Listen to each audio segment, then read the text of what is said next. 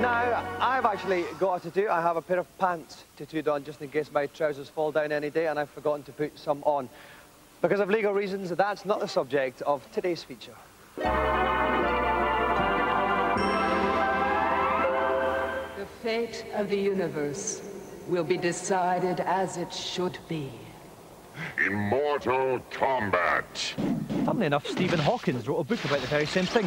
Having conquered the big screen once already, B-list actors everywhere are strapping on styrofoam chests for the second round of the greatest pan-dimensional punch-up in the world. Break out the bikinis and hockey masks, it's Mortal Kombat Annihilation.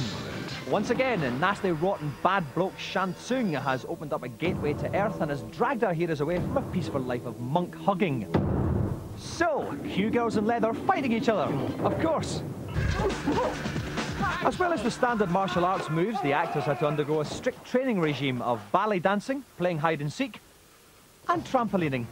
Despite all this, Mortal Kombat Annihilation promises to be a special effects bonanza, with computer graphics and models combining to reproduce the characters we've all come to love so much. We're doing something that's never been done before in special effects. We're having 100% digitally animated creatures fight in hand-to-hand Mortal Kombat with human beings. Yeah, I'm gonna make you eat that thing.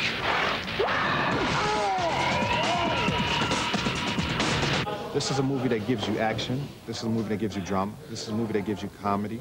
This is a movie that gives you good versus evil. This is a movie that gives you confidence. In spite of having metal arms in the film, if you're called Lynn, you're soft. However, punters may well find the cinematic versions of Jade, Sonya and Katana make them considerably harder.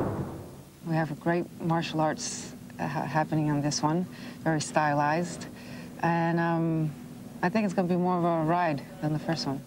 And talking of rides, I still haven't had my date from you, Talisa. Anyway, with the games, the comic, and now 2 movies under his belt, the Mortal Kombat saga looks set to become the biggest video game franchise ever.